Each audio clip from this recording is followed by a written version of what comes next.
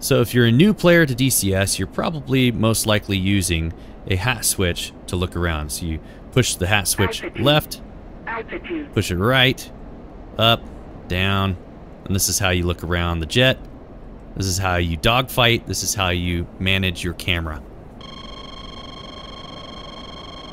In a dogfight, this is pretty difficult because you have to fly and keep your view on your enemy, which, I mean, you could use the F5 outside view to do so, but it's hard to keep that view in a dogfight with just a hat switch. If you're finding this difficult, or you want a better solution, what you're going to want is head tracking. And there are a lot of options out there, but today we're going to go over 4 options for head tracking. Now, before we get started, I want to make sure that everyone's aware I will not be going over VR head tracking. I know that VR is a type of head tracking, but in my personal opinion, VR is in its own category. Simply because not only is it tracking your head movement, but it's also projecting an image in 3D space directly into your eyes, whereas non-VR head trackers, they don't do that. It simply just tracks your head and eyes, and that's it. Additionally, VR headsets require significantly more computing power than a regular non-VR head tracking solution requires. So if you're going VR, not only are you spending $500 to $1,000 on a headset, you're also going to need a pretty beefy computer to run it. The non-VR head tracking solutions I'm going to be discussing in this video don't take nearly the overhead that a VR headset will. So if you're looking for VR solutions, this is not the video. In this video, we'll just be going over non-VR head tracking solutions. First, you have Tobii Eye Tracker. If you haven't watched my video review on Tobii, I'll put the link in the description below. I recommend you watch it. It's a great solution if you don't want to have a headset clip or some sort of wire coming off of your head for an LED array to track. Instead, Tobii uses a sensor bar that has multiple cameras in it to determine the location of your head in XYZ space,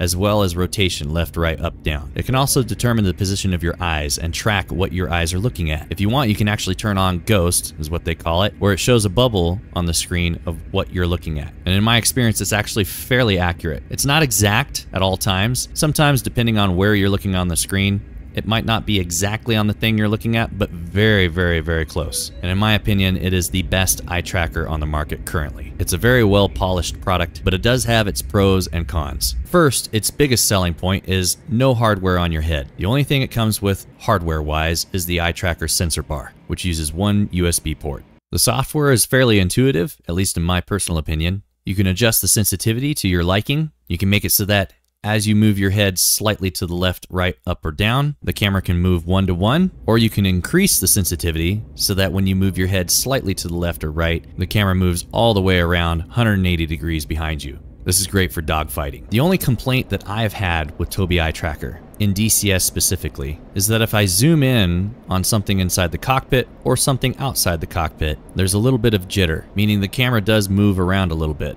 Even though your head is as still as you can make it, the camera's moving. Now, when I got the Tobii a while back, this was more visible, and having revisited it just recently, I've noticed they've improved this a lot. There's not nearly as much wiggle as there used to be. I feel like I have a lot more control now, and I can only imagine that it's going to get better and more improved as time goes on. But other than that, that's really my only complaint with Tobii is it's not as solid as TrackIR. But for some people, the benefit of not having to have any LED array clipped to the side of your head and extra wires, just the single USB cable from the sensor bar, is a huge bonus and a very big selling point. The only other downside to the Tobii, in my opinion, is the price tag. Typically it goes for $339 US. However, currently as of the making of this video, it's going for $288. So it's a little pricey, and it's currently the most expensive head tracking solution on my list in this video. Next is TrackIR. Now, I believe TrackIR is most likely the most common head tracking used by the DCS community, only because it's been around for so long. So a lot of people bought it before all these other head tracking solutions started to become developed. When you buy a TrackIR,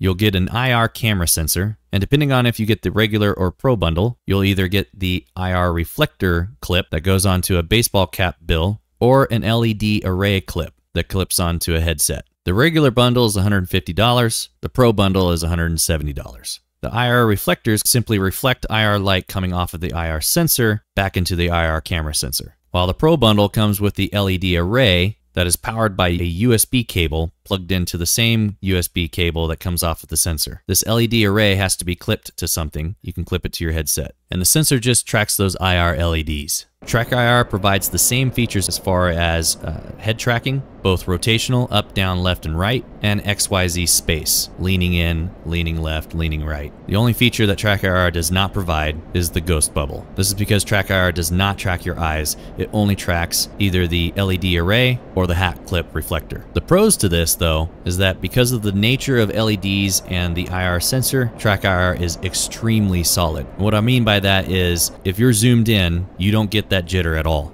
It is as solid as you can get. The other pro to a TrackIR is it's been around since 2005, so they've had plenty of time to improve and polish their tracking software. Now, I've actually never used the TrackIR IR reflector clip for a baseball hat, but I'm fairly certain it has some of the same issues that the LED Array Pro bundle has. For example, in my room I have a window, and if the sun beats down through that window bright enough, it can confuse the TrackIR sensor, and I'll get some weird behavior when I'm looking around. So I have to make sure that my blinds are completely closed so that no IR light leaks into the room onto the ground where the sensor can see. And of course, one of the biggest complaints from a lot of players is the cable. Not all players, but a lot of us don't like having that extra cable that's coming off of our headset that we have to plug into a USB port. I actually met with TrackIR at the Flight Sim Expo in Las Vegas last year. I asked them about a wireless headset clip, if they were developing one or if they were thinking about developing one, and I didn't really get a clear answer, so my assumption is they're not. So for now, there are some third parties out there that are selling wireless head clips. Currently, I'm using the Grass Monkey. So if you choose to get a TrackIR 5, I would highly recommend, and I do mean that, I highly recommend just getting the TrackIR sensor. Don't bother getting the Pro bundle. Just get the sensor and then go to Grass Monkey and buy their wireless TrackIR puck. It's awesome. Single AA, little power switch, turns on the LEDs because that's really all it is. 3 LEDs in a specific array, and that's it. Stick that thing to the side of your headset, no extra cables, works perfectly for me. And it fits a Bogey Dope sticker perfectly, which you can buy at bogeydope.net. Other than that, TrackIR provides the same head tracking as any of the other solutions in this list, except for the ghost eye tracking bubble, because it doesn't track your eyes. But if you're just looking for head tracking, it's a really good option. Next is Beam Eye Tracker. Now, Beam provides the same features as Tobii in the sense that it provides the ghost bubble for your eye tracking, and it tracks your head and face with a camera, just like Tobii. The difference being, Beam uses your webcam. Now, I was able to meet the creator of Beam at the Flight Sim Expo in Las Vegas, Nevada last year, and according to him, it basically works with any webcam you have, albeit different webcams have different frame rates. Some are faster, some are slower, some have better quality than others. And that's the benefit of Beam. You're not buying a very expensive sensor bar. You can just use your built-in webcam, or if you have an external USB camera, you can use that. It also has the option of using your camera on your phone, but with the con of that being the latency over the network from your phone to the software on your computer. So I wouldn't really even recommend it for use in a simulator, especially if you're dogfighting. I would use a hard-lined camera. Now, because you're not buying a sensor bar and you're using your own built-in camera or your wired camera, Beam is significantly less expensive than Tobii. They offer a free demo, and if you want a little bit more time, you can pay $5 for an extra month and continue doing that, or $30, and it's yours for life. Beam also provides the ghost bubble, albeit in my opinion doesn't seem as smooth and not as accurate as Tobii, but still a really good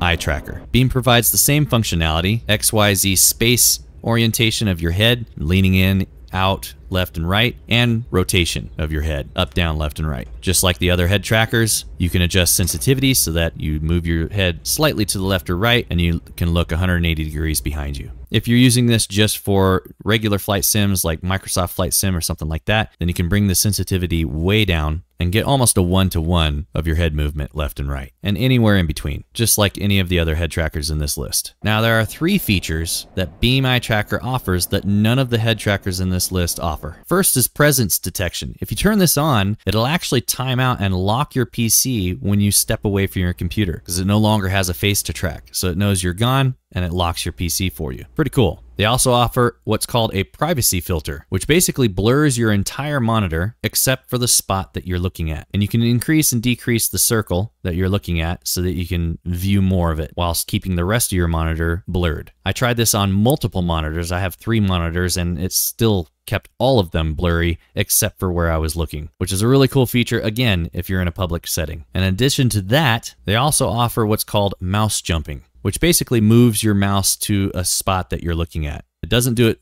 softly, it just skips it over there. It's not really a feature that I will use personally, but some people might find really useful. Now, unfortunately, Beam does suffer from the same jitter close up in DCS that Tobii does. And I personally believe this might be just pixel noise from my webcam. You can increase the tracking data filtering, which smooths it out a little bit, but it still drifts quite a bit. The other problem is the more filtering you put on, the more latency you'll have between your head movement and what you see on the screen. It's not a lot, but it does become noticeable as you increase the filtering. It's smoother, but it still doesn't stay still. Tobii has the same problem, but I feel like Tobii's is a little less. But again, that could just be pixel noise from my webcam. So I don't know how much I can blame Beam on this. Now this could be a combination of things. Because this is DCS, I've got the sensitivity pretty high on both Tobii and Beam so that I can check my 6. So because the sensitivity is so high, combined with pixel noise, it's probably causing this. But most DCS players are going to be doing the same thing because they're going to need to check their 6. So I'm just reporting my findings. If you bring the sensitivity down significantly to where you're just getting a 90-degree movement left and right, it barely moves at all in either Tobii or Beam. One of the downsides to Beam Eye Tracker, in my personal opinion, is that once you install Beam, you're not done. You actually also have to install AITrack. And Beam basically feeds AITrack its data. And AITrack acts almost like a liaison between Beam and your flight sim. So you have to have 2 pieces of software instead of just Beam. And lastly on my list is AITrack. AITrack provides the ability to use your webcam just like Beam, gives the same functionality as Beam and Tobii in the sense that your head rotation and XYZ space are all tracked through a webcam. The biggest selling point to AITrack, it's 100% free. Now, although it still provides the same functionality as Beam and Tobii, it's not nearly as solid in my personal opinion. And by that I mean zooming in, it seems to be the least smooth, and you don't have many options in AITrack as far as configuration. You calibrate your face and then you turn it on. Much like Beam, it also requires AITrack to be installed as well, so you still have to have 2 pieces of software installed. But if we're comparing AITrack to Beam Eye Tracker, I would take Beam over it any day. And that's my personal opinion because I feel that Beam is a little bit more polished than AITrack. You have more options, you have more features, and zooming in on something is more smooth. And the overall experience is just more polished and smooth than the free AITrack, which is what you would expect for a free option. But I wanted to make sure you guys were aware there is a free option. Well, free if you have a webcam already. If you don't have a webcam, you're going to need one for this to work. Now, me personally, on the daily, I use TrackIR, and I tend to prefer it because it's more solid and more refined in its ability to track my head position in DCS. Some people cannot stand having hardware on their head. I don't mind it as long as I don't have that extra cable. So a TrackIR with a grass monkey puck is perfect for me. And in my opinion, it gives you the most solid camera view of all of them. For example, if you set all 4 of these solutions to the sensitivity that is needed to check your 6, this is what you get. TrackIR just stands out. So of course this is entirely up to you and your preference, but I wanted to make sure that I brought at least these 4. I know there are many others out there, and if you have other solutions that are better, let everyone know in the comments below what you like. There's most likely head tracking out there I've never heard of. I know there's Dell Clip and a few others, but I've never used them, so I couldn't put them in the video and give an honest opinion. So if you're new and you're enjoying DCS and you want to take it to the next level, maybe start taking dogfighting a little bit more seriously, or maybe even just making DCS cinematics, you're gonna need head tracking. So hopefully this was helpful, and I'll see you guys. Let's go.